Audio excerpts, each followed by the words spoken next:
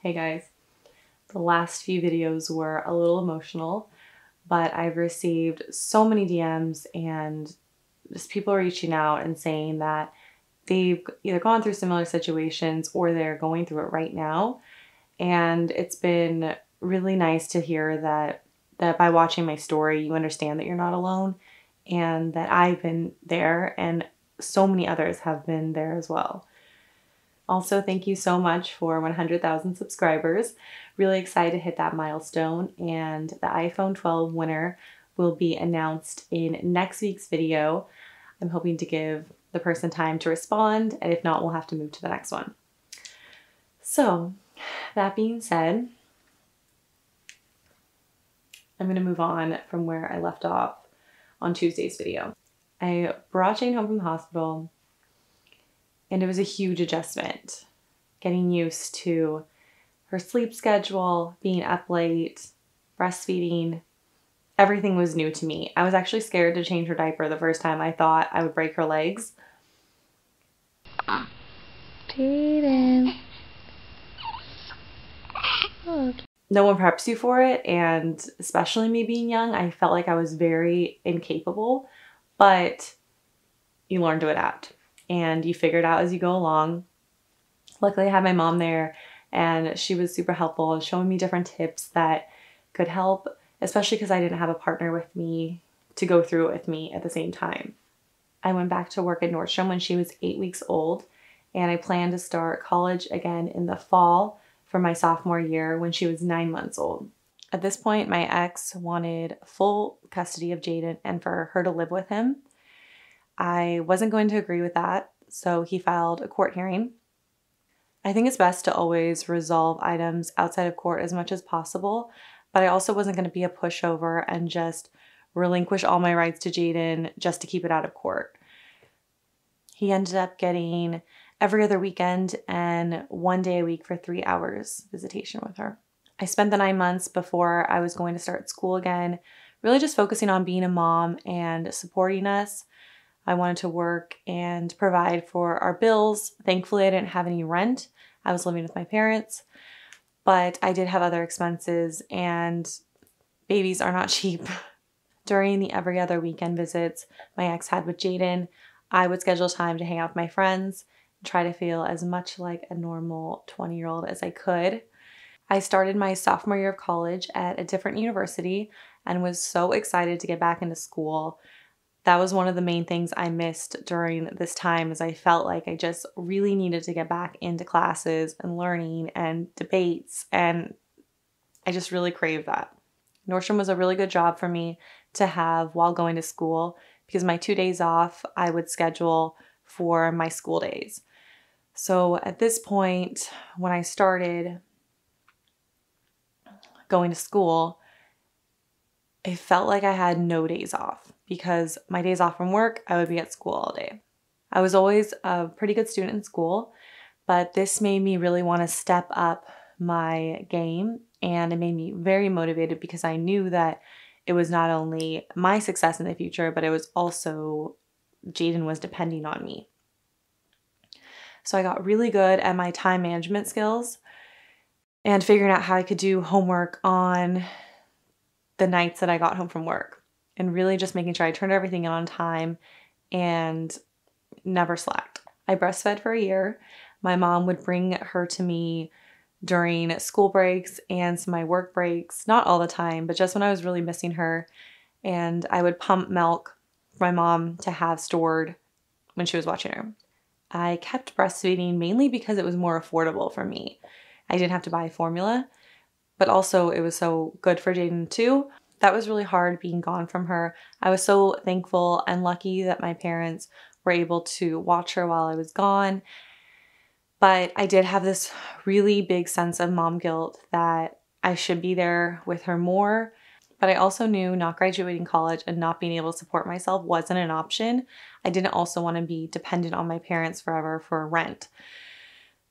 I knew I wanted to move out and be able to have my own place with Jadyn, and that was the goal. My ex also wasn't offering to pay any child support or help with any supplies I needed for Jadyn, so I was on my own in that sense. He ended up not graduating college and never really made an effort to find consistent work here in California. So when she was 2, he decided to move in with his parents in Oregon and walked away from his visits with Jadyn and the time he had consistently with her here.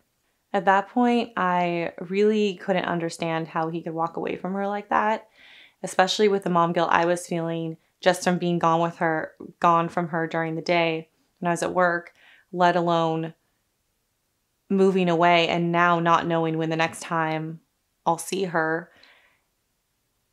And those consistent visits that I had, now just giving them up, I just couldn't even relate to that at all. And I was sad for Jadyn too, because I felt like I didn't know what was going to happen. Once he moved away, I didn't hear anything from him for around 9 months. He didn't call Jadyn, didn't let me know what was going on, didn't send an email, nothing. Then out of the blue, I get served court papers for another court hearing. This time he wants Jadyn to fly up there to Oregon to visit him. And he didn't try to solve this out of court or communicate with me first. I was just blindsided by these new requests. So during this court hearing is when I asked the judge to grant some kind of child support because I wasn't getting anything, and for him to help out in some way. I did feel like it's one thing to, visit. Being a parent is more than just picking up your kid for a few hours and checking off your time clock that you saw them. There's so much more that goes into parenting, and finances is a huge part of having a child. Once I was granted a child support order amount, I was able to open a case with Child Support Services, and from then on it calculated the payments. Jadyn started going to Oregon for visits when she was a little over 3, and I always wanted him to be a part of her life if he was going to be responsible and keep her safe and not put her in harm's way. So the nice thing about the court order, it was very specific on when he had to bring her back, the times, the flights, everything was really laid out versus stories I would hear of people leaving with their kid and then them never coming back. So I did feel like that sense of security as I had the law behind me in case anything went wrong. When it comes to dating during this time, I knew exactly what I didn't want. I didn't want someone controlling, lazy, entitled, or selfish. I also knew that I wasn't going to hide the fact that I had a kid or be embarrassed of her in any way. I knew that whoever I dated needed to understand that it's a 2 package here. It's me and Jadyn. It's not just me. It's also a part of my life is my daughter. And if someone's not going to accept that, then that wasn't going to be for me either. At one point, I had really liked one of my friends that I had met my freshman year of college, and we were kind of dating, but it wasn't really defined. We had been spending so much time together that we finally had a conversation. What is this? What are we doing? Because I'm not really meeting other people if this isn't going anywhere, and neither is he. I don't remember exactly what he told me, but it was something along the lines of he has a stepdad and he came from a broken home and he didn't see that for himself. In a nutshell, it was, I don't want to date someone with a kid. That's just not for me. And I was very taken aback by this. We had spent so much time together. He came to visit me in the hospital for Jadyn's birth. We would go out to dinner with her. Like, we were always together, that I was so clueless to the fact that he was feeling that I felt really dumb. But I didn't want to change his point of view or convince him otherwise. I just knew at that point that he wasn't for me.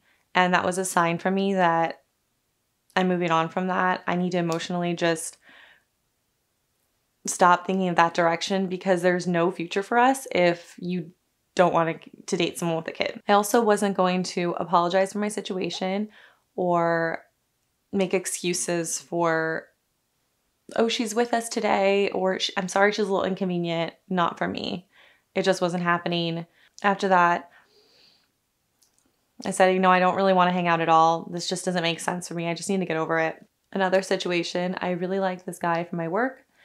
We would hang out on different occasions, but he would make comments about if I could stay out later and, oh, do you really have to go back? I would try to explain to him my mom's babysitting. I'm not going to be out all night.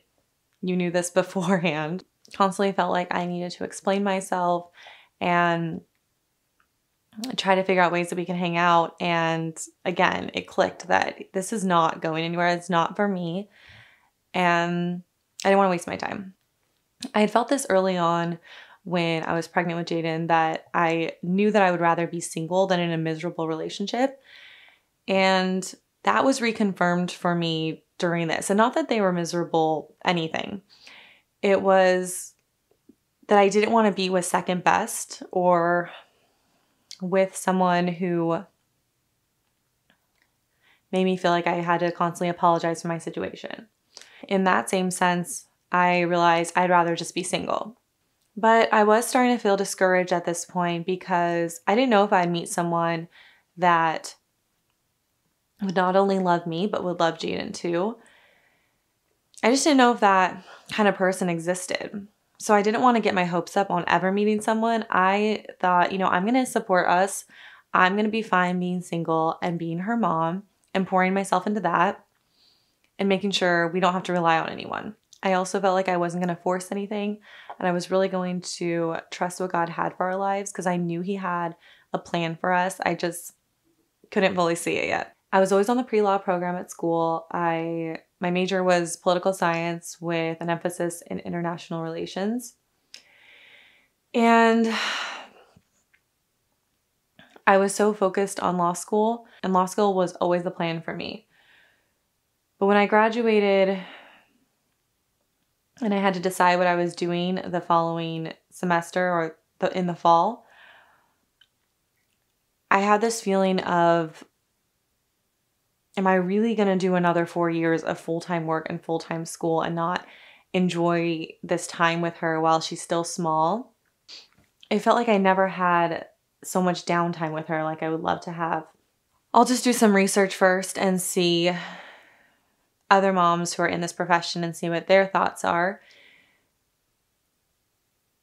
I interviewed 4 different moms that were in private practice, and each one said something different.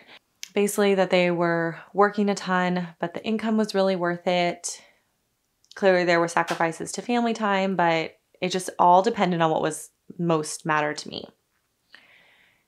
They also had spouses that were contributing to the income. So I knew that wasn't a factor for me, that I was going to be the sole provider.